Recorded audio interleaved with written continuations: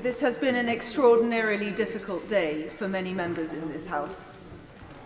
But for me, this is the most difficult day I've had to endure in my parliamentary career.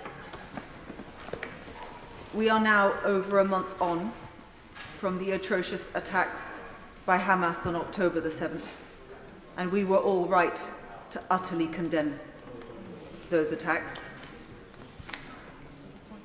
But ahead of the votes that we are going to take in a moment, I wanted to let the House know that today I lost my first family member.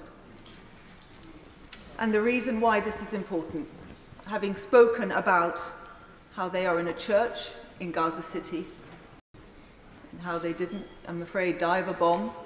Instead, they died perhaps for lack of food, perhaps for dehydration.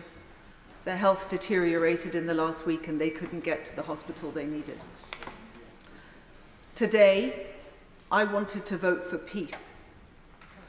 I wanted to be voting for a two-state solution because that's the only way that these horrors will never be seen again.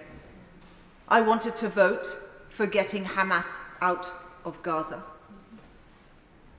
And I wanted to vote for those reasons for an immediate bilateral ceasefire, so that families like mine, but also families in Israel, don't have to endure this anymore.